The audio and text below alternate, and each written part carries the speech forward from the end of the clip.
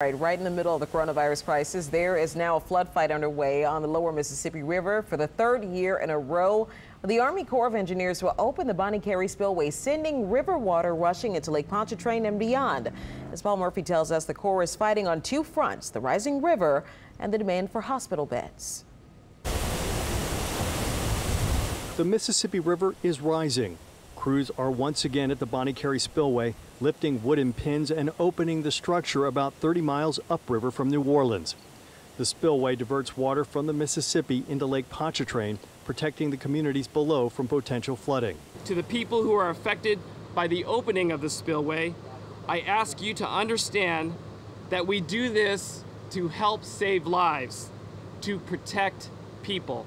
Last year's two openings, totaling a combined 123 days, caused a lot of damage to the seafood industry in the normally brackish Lake Pontchartrain Basin in Mississippi Sound.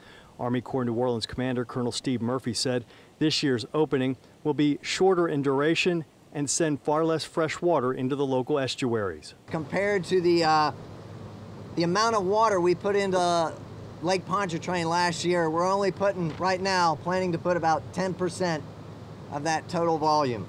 The Army Corps of Engineers is now taking on this flood fight here on the lower Mississippi River, while also being part of the federal response to the coronavirus outbreak.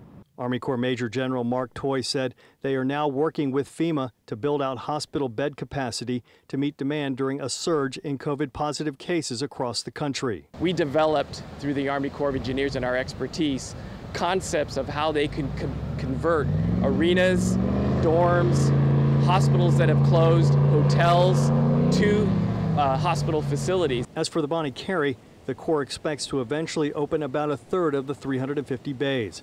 It's expected to remain open for about a month. Paul Murphy, Eyewitness News.